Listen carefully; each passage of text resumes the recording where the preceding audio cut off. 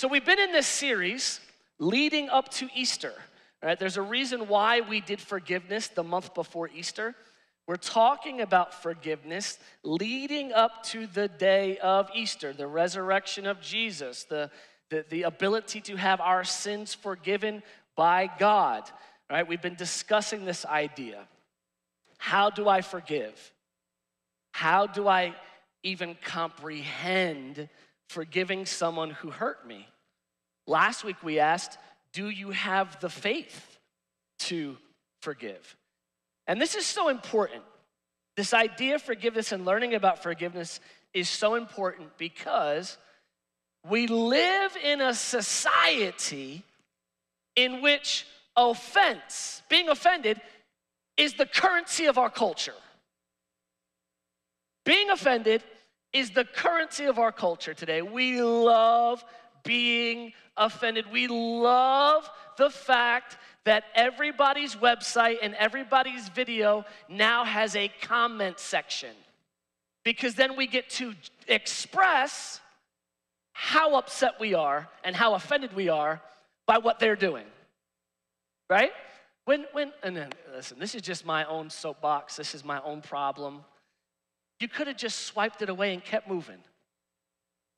But the currency of our culture is, because you upset me, I gotta let you know. Yet, forgiveness. What was that? Forgiveness is the currency of the kingdom of God. Offense is the currency of our current situation, our current culture. But forgiveness is the currency of the kingdom of God. As long as we harbor unforgiveness in our hearts, we are locked in bondage. And oh, how we love to think that by us not forgiving somebody, we're locking them in bondage. Oh, I'm gonna show them I will never forgive you as long as I live. They forgot your name. They don't even know you exist. You think you're doing something to somebody because you ain't never gonna forgive them, but it's you who is locked in the prison called your past, in the prison of a previous experience. You're stuck there by not freeing yourself with forgiveness. Here's my hope. Here's my hope.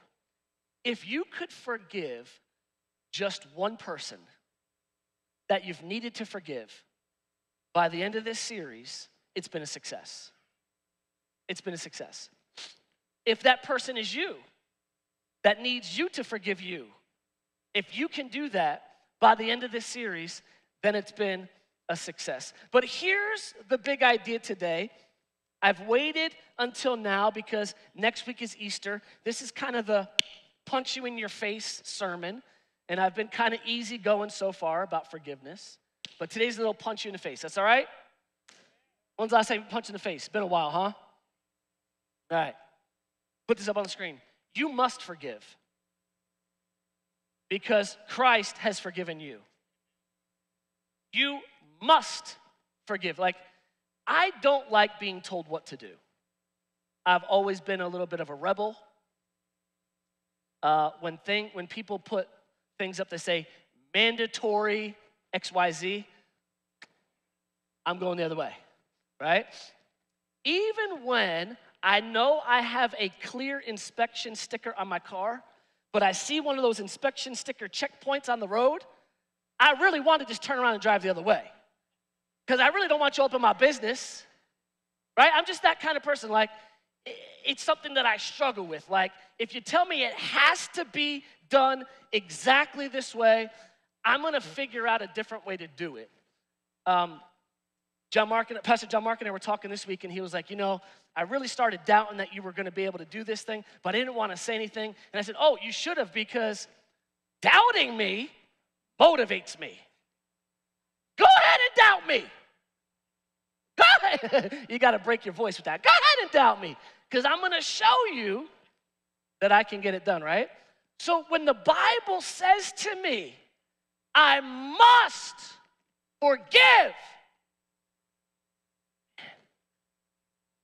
talking to like that. What do you mean I must? Like I don't have a choice? Like there's no choice in the matter whether I can, because I really like to harbor unforgiveness, but the Bible's telling me that I must. There's no option. I have to forgive. So let me talk about you for a minute. Let me ask you a couple questions, all right? Normally the sermons are about me and you get to eavesdrop on my own conversation, but I'm going to get in your business for a second. Is that all right? And I'm going to ask you to be as transparent as I am when I preach. Is that okay?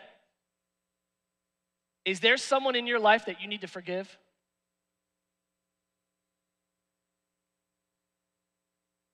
Did someone do something to you years ago that you need to forgive? Raise your hand. Okay? Did someone do something to you in 2020 that you need to forgive? Someone did something to you last week. Someone did something to you yesterday. Someone said something to you this morning. Do not raise your hand because they're sitting right next to you. I won't ruin your day like that. And for someone in here to say, no, I've done it all. I don't have to forgive anybody. I already got a note saying that somebody in here driving a Ford Fusion cursed out a parking lot usher this morning. No, I'm just kidding. I made that up. I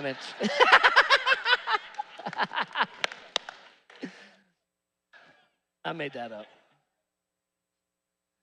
Whoever has a Ford Fusion, they broke out in a sweat. Oh my God.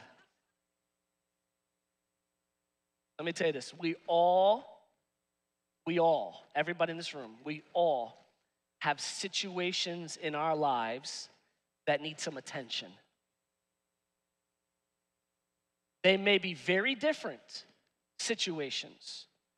They may be very different problems, but we all have situations in our lives that need attention.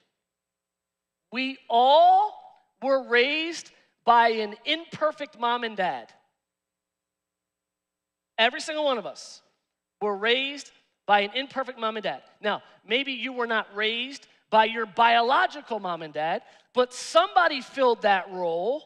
And whoever that person was, although you esteem them and you love them and they were amazing, they were not perfect. Which means you have scars. Which means you were yelled at one time because they were in a bad mood and they were angry and they took it out on you and it caused some sort of wound. All of us in this room right now, if we sat down by a campfire one night, sun's going down, setting's just right, and we had one of those open heart discussions, every single one of us in this room could discover and uncover a wound that they have in their heart from the way they were raised that they haven't actually dealt with. They haven't actually signed it off and signed it over to the Lord. We all have it. I want to show you today how important forgiveness is to God. I want to show you how important forgiveness is to God. And we can laugh and we could joke and we have a lot of fun about Scripture. I believe that God is fun. I believe that He's exciting. I believe that God laughs a lot. I don't think God is as serious as church tries to make Him. Seriously, I don't. I think God's a lot of fun. I think God laughs at me a lot. The other day, a couple of my buddies, we decided that we were going to go for a hike. We're getting in shape for a trip that we're going on. And we decided that we're going to go take a hike up this place called Mount Beacon. It is the inverse of hell. As we climbed the mountain, I felt as if I was descending into the bowels of hell. It's like 1,600 feet in 2 miles. I mean, the junk is straight up like this. I'm literally walking like this. I have unforgiveness in my heart towards people sitting on this side of the building right here because of what they did to me on Friday. But again, I think God was just like kind of laughing at me. Like, oh, you went on your first hike on a mountain like that. You silly, silly boy. Those are kind of the conversations I have with God. Because I'm sitting there repenting like, God, my legs hurt. He's like, you decided to go for a hike up this mountain today. All right, anyway. So I think God's very fun. I think he's laughy. I think he's excited. But then there's some stuff where he is like, listen, all joking aside, there's some serious stuff that we need to deal with. And in Matthew 18:21, it's one of those conversations that Jesus is having with his disciples. Matthew 18:21, it says this, then Peter came to Jesus. You know, it's always Peter who has to start the hard questions because everybody else is too afraid. Then Peter came to him and said, Lord, how often shall my brother sin against me and I forgive him? Up to 7 times? Now, if you've been here for this series, you will remember that this is not the first time that this question has been asked. They've asked this thing different times in different ways, and it's always like, do I gotta forgive somebody 7 times? Jesus has just told them about the parable of the lost sheep. He's told them how to deal with a brother who has fallen into sin. He has just told them how to deal with offense, and now Peter has questions. Peter's got some questions. He was like, I get the parable about the lost sheep. I get the parable about someone falling into sin. But if someone is in sin and someone messes up, how many times do I have to forgive them? 7 times? Watch this. Jesus said to him, I do not say that you have to do it 7 times. I didn't say that. I didn't say 7 times. But I say to you, up to 70 times, mark, 7. He didn't say 70 plus 7. He said 70 times 7. I'm no mathematician, Ken, you can correct me, but that's 490 times, I think. 490 times in one day, I have to forgive you? Yo, the second time you didn't mean it. Right? The first time, I'll give it. It was an oops. But the second time you do me dirty and then you say, oops, I'm sorry, you didn't mean it. You didn't mean you were sorry. Say, and isn't that the thing about us as people? See, but if you were sorry, you would have felt it. Let me ask you this. Can I ask you a question? I'm not going to look at anybody because I don't want you to raise your hand. Are you telling me that every single sin that you've ever done in your life, you were sorry for?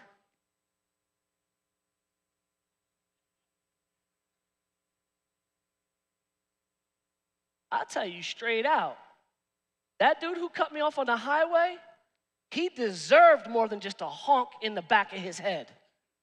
You know what I'm saying? Like, I wasn't wrong by that. He cut me off, right? But me getting to anger is wrong. But I'm not sorry for it. I'm not sitting back, oh, Lord Jesus, I'm so sorry that I got angry at the guy who cut me off. I'm like, yo, Lord, why did you make anger a sin? That just don't make any sense. I mean, me and God have these conversations. That guy deserved that. He needs to learn how to drive. I think there should be annual driving tests. Anyway, I'm getting upset right now just thinking about it. Forgive me, Jesus. 490 times in one day I have to forgive somebody. Then Jesus goes on. That's not enough that he just gave the answer, 490. He then says, let me tell you something, Peter. Therefore, the kingdom of heaven is like a certain king who wanted to settle accounts. He wants to show him how serious he is about this. This certain king wants to settle accounts with his servants. And when he had begun to settle accounts, one guy was brought before him who owed him 10,000 talents. Now, that don't mean nothing to you today because we don't trade talents. We don't hand out bags of gold and silver. But 10,000 talents was equivalent to 20 years of daily wages. So take whatever you make in a year times 20, and that's what you owed. How are you paying that back? How are you coming up with that money? You refinancing your house? Like even then, maybe your house won't even be worth that. How could you possibly pay back 20 years of, how did you get in that much debt? How'd you do that? But as he was not able to pay, look what his penalty was. Are you ready for this penalty? He was commanded to be sold with his wife and his children and all he had so that the payment could be made. Yeah. I've been in some debt before. But there was nobody trying to take me, my kids, and my house, and my 2 dogs. Like, hey, why his dogs too? Yeah, why you gotta put the dogs in this? Why you gotta take everything I owned, right? Everything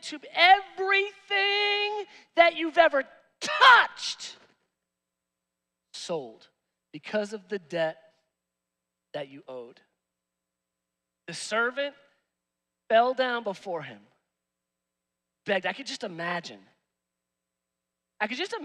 the anxiety of your debt being called, and you know there's nothing you can do to pay this back. And it's due right now. It's due on the spot. I can see weeping. Master, have patience with me. Patience, you had 20 years. Patience with me. I will pay you all. Every businessman knows. No, you're not. No, you're not. There's no way you can. Even if you worked full time and gave me your entire paycheck, then how do you live? You can't do it. You cannot pay this back. Then the master of the servant, look at this, was moved with compassion. Where's our compassion for one another? Where's our compassion for one another when it comes to politics? Where's our compassion when someone, by their own American right, can have their own viewpoint? Where's compassion? Compassion. And listen, and he has compassion on someone who personally owes him 20 years of income. He's been wronged. He had compassion. Watch this. He had compassion on him. He released him and forgave him the debt. Forgave him the debt. Forgave the debt. It would have been compassion just to give the guy the time to pay it back. That would have been compassion. It would have been compassion to say, all right, you know what? I'll give you a year to come up with them. That would have been compassion. But he completely goes above and beyond and says, I want to show a compassion that you don't have the capacity to understand. I'm going to wipe the debt. You don't owe me a thing. Go. I'm not going to call it again. You don't lose your house. You don't lose your puppies. Wife, kids, go. Debt's forgiven. But what did you know? That servant is just like some of us. Oh man, this got to make you mad. This got to make you mad. But that same servant went out and found one of his fellow servants who owed him 100 denarii. 100 denarii is 1 day's wages. Hold on a second. I got to do the math on this. Let's just say 365 times 20 years, 7,300 days. This guy owes you 1 day. You owed 7,300 days of money. This guy owes you 1 day. 1 day! And he laid hands on him, it says. And he laid hands on him and took him by the throat. Got you in a chokehold. Yo, where's my money? I could shoot the life out of you right now. Where's my money? Come on, somebody. Maybe you had him like this, I don't know. My money. Pay me what you owe me. Anxiety in the chest. Knows he can't pay it back. Knows he don't have no money. He falls to the ground and pleads the same prayer. He cries out for the same mercy. Have mercy on me. I can't pay it back right now. But if you just give me some time, be patient with me. I will pay you back all I owe you.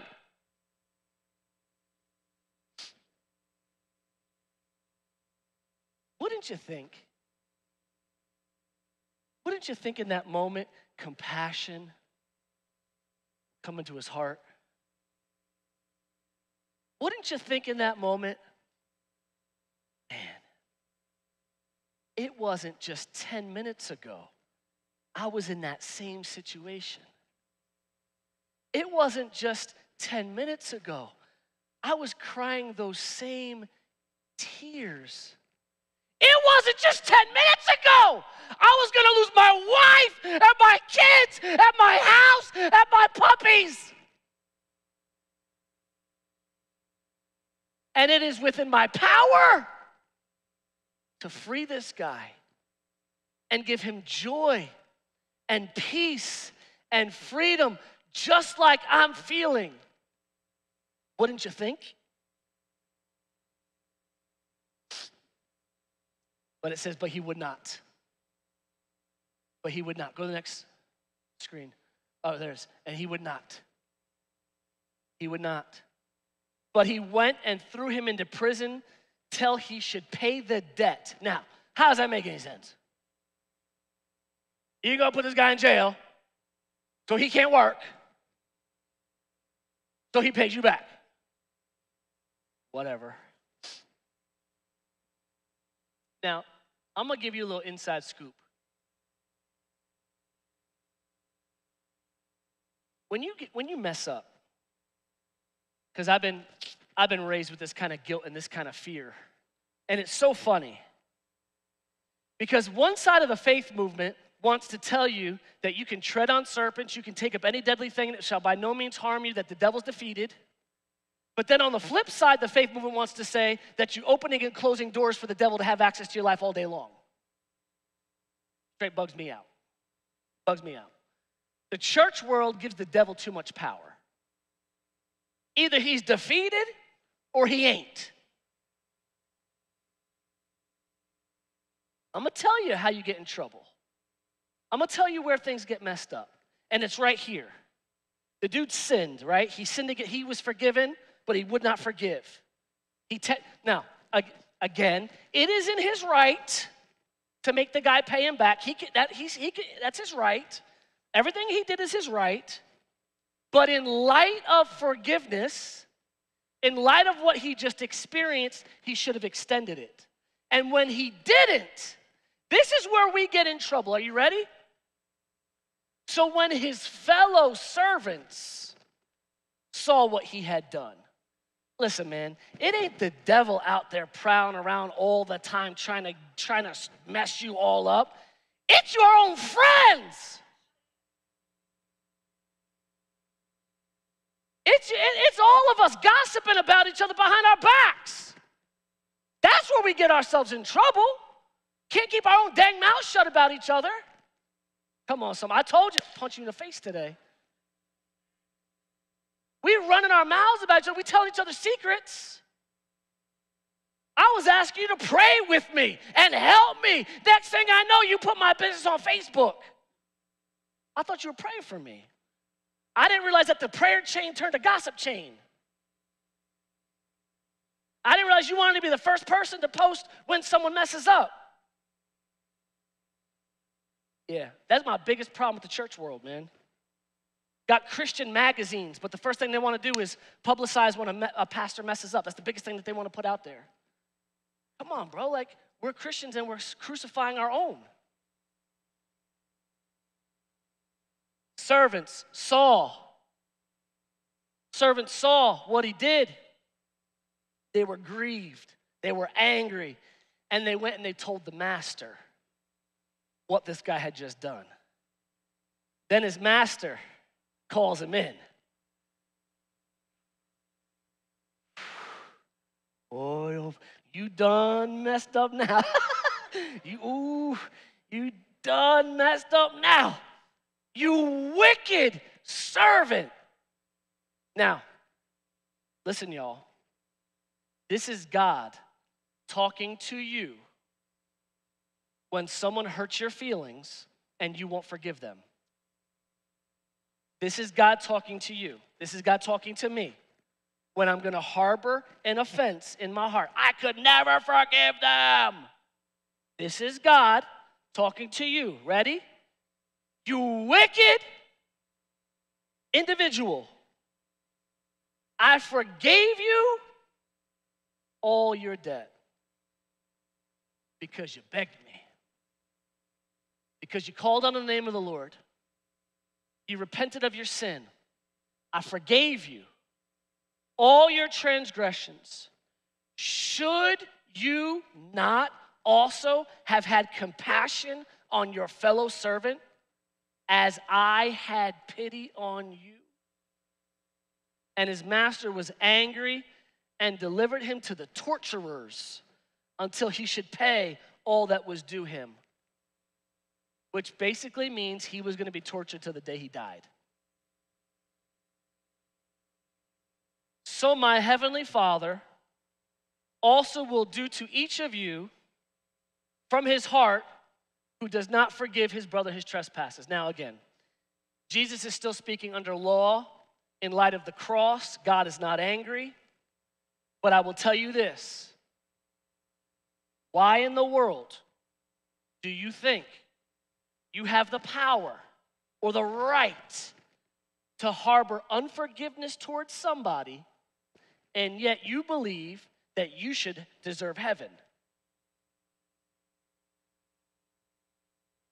You got a blind spot. You got a blind spot. You're putting yourself in a position more powerful than God. That's what the servant tried to do. Well, I was forgiven, but I hold the power to not forgive. Whoa, did you forget who your master is?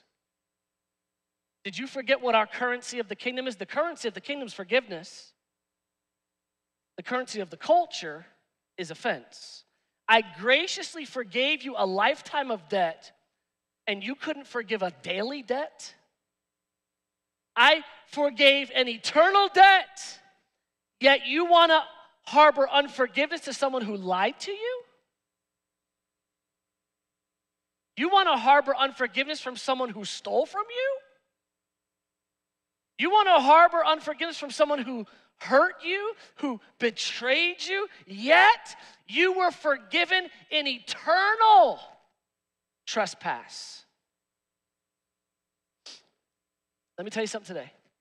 there's a deficiency in our ability to earn forgiveness. Just like the man in the story who owed 20 years. He could never pay that back. We cannot pay back. We could not pay back the fall of humanity. If all of mankind for all of eternity teamed up and said, we're going to be really, really good and behave, we still could not, in all of the lifespan of all of humanity, could not do enough to earn the forgiveness of our sins to God. We just couldn't. We could not. You cannot worship enough. You cannot pray enough. You cannot serve the poor enough. You cannot behave well enough to deserve the forgiveness of God. He has shown it to all of us because of his compassion, because of his mercy, and because of his grace.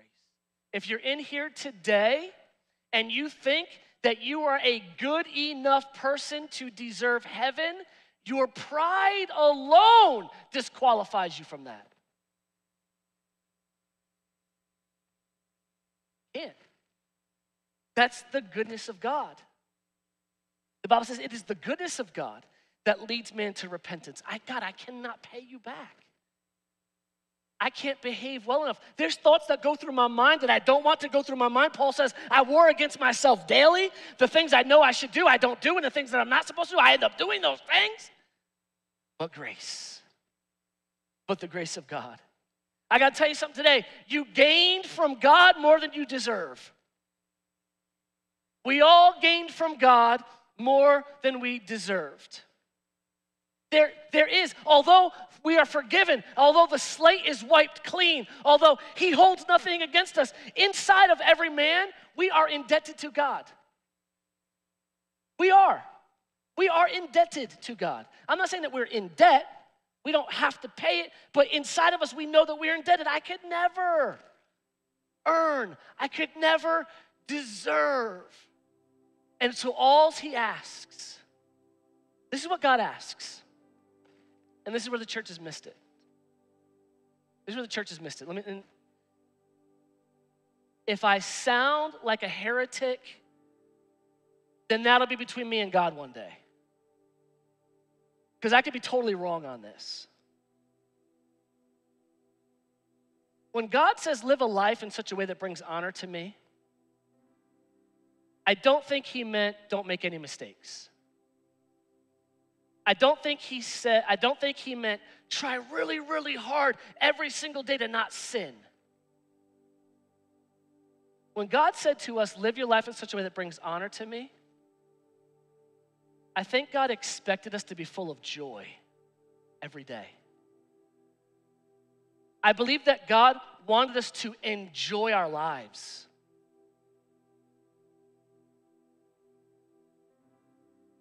My greatest moments in my home are when my kids are laughing. Like that belly contagious laugh. And I don't even have to be in the room. I don't even have to know what the joke was about. I don't even have to know what inappropriate show they're watching on TV, because that's But at the sound of that belly laugh with their three voices that kind of all sound alike, I'm in a totally different room and I just it brings a smile to my face. It makes me chuckle because they're happy and they're full of joy and they're full of life. And when God says live a life that's honoring to him, he's saying to us, live in the grace provided. Live in the joy of your salvation. And as we go along, and I live in that joy, when there's areas of my life that are out of alignment, he'll deal with me. He'll call on that. He'll say, you know what, all right, now let's work on this one. So we're on this hike. We're training for stuff and getting ready for a trip.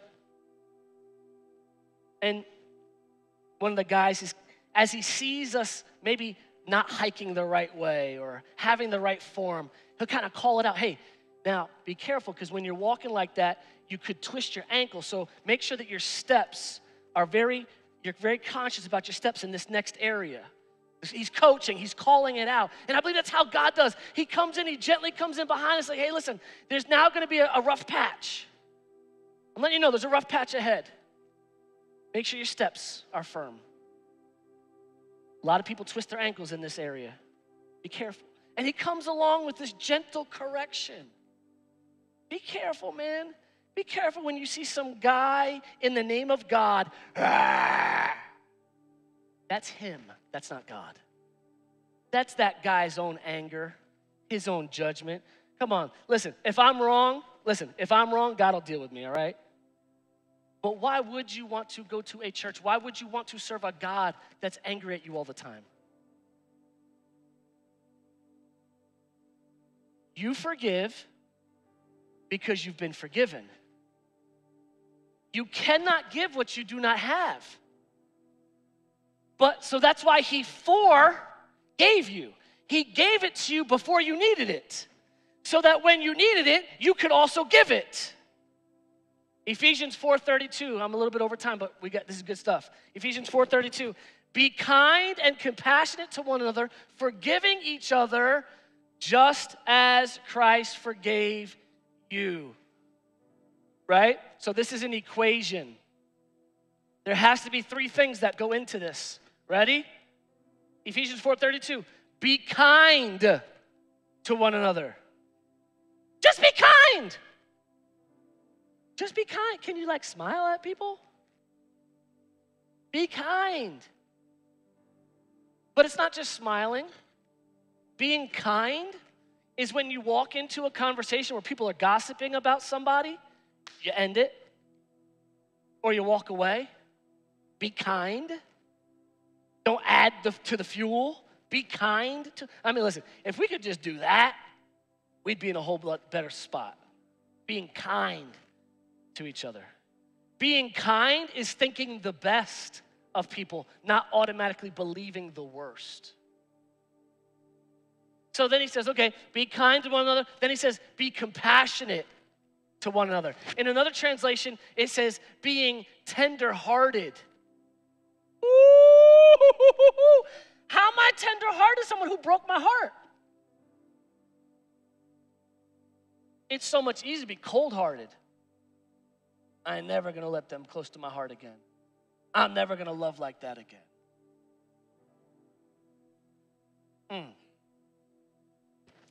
Isn't it funny how there are certain things that we can be compassionate about, but other things we can't be compassionate about?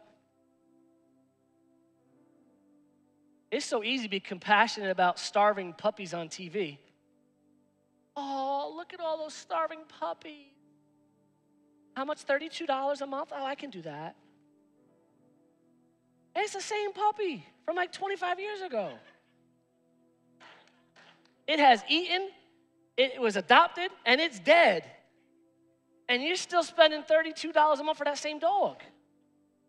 Anyway, it's so easy. It's so easy to be compassionate about certain things, but be compassionate to someone who has a different view than me? I'm gonna go there. Be compassionate to someone who has a different sexual identity than me?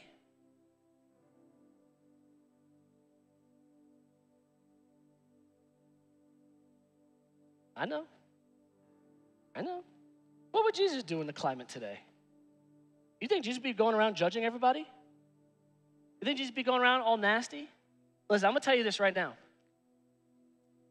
If you ever think that you have the power to judge somebody, then you better be able to walk up to them, lay your hands on them, and pray for them, and free them from whatever problem they have. If you can't do that, then shut up.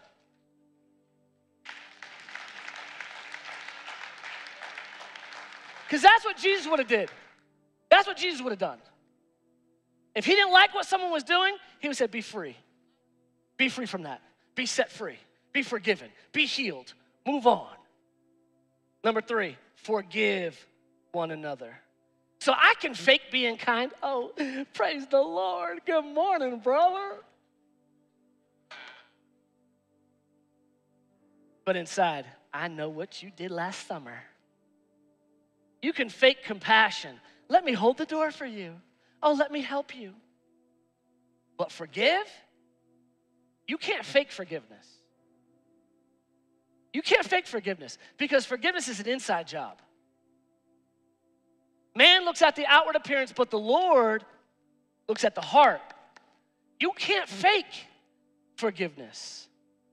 I have to forgive, not because it's easy, but because I'm commanded to. Ready? 1 John 4:20. Whoever claims to love God yet hates his brother or sister is a liar.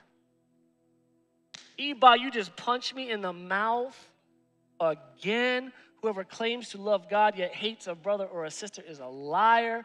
For whoever does not love their brother or sister whom they have seen cannot love God. Can't do it. Can't do it. I mean, you can dance to a song in church, but you can't love God. You can't really love God if you hate somebody. He has given us a command. Anyone who loves God must also love their brother and their sister. I'm just telling you this, God ain't playing games out on these streets. God ain't playing games out there. He's throwing it straight out at us. This is how important forgiveness is to him. I forgave you everything. Forgive one another. Forgive one another. It's the least that you can do. Love one another just as Christ has loved you. Maybe you're here today, and the reason why you can't forgive is because you haven't received forgiveness. You see, forgiveness isn't just one of those things. The forgiveness of God isn't just one of those things that just happens. You've got to receive it. You've got to receive it. You've got to make a conscious decision. I believe that Jesus Christ is my Lord and Savior. I receive the forgiveness of my sins, which transforms me and creates a new being. So maybe you are so full of anger. Maybe you are still so full of resentment because you've never actually made the conversion. Maybe you've never accepted the forgiveness into your life to cleanse you from all unrighteousness. And it would be so unfair to let you walk out of here today without giving you that opportunity. And here at Family Church, we make it very simple. We want to pray a prayer with you. And we like to pray out loud so that it's a confession made with our mouths. And the prayer goes like this. Dear God, I come to you just like I am. I believe that Jesus Christ is my Lord and my Savior. Jesus, I invite you into my life to change me and to make me new. I receive the forgiveness of the Father today. In Jesus' name, amen. Amen.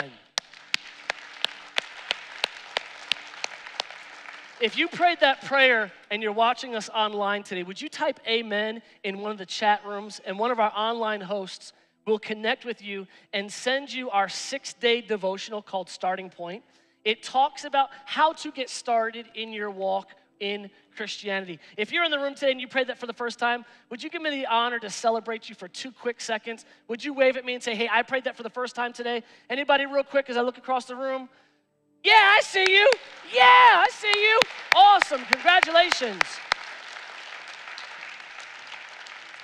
To you as well, we have a Starting Point book. It's a 6-day devotional. It's available right at the Welcome Center, right outside these doors. We'd love to get that to you. Maybe you're on the fence today. You're like, Pastor Mike, the sermon was okay. Church is all right, but I'm still on the fence. We have a booklet at the Welcome Center called Welcome Home. It talks about Christianity. It talks about salvation, what the Christian life is about. And at the end of it is the prayer. Same prayer that we just prayed. It's in the back of that book. If you'd like that, stop by the Welcome Center, ask for the Welcome Home book. They'd love to give it to you.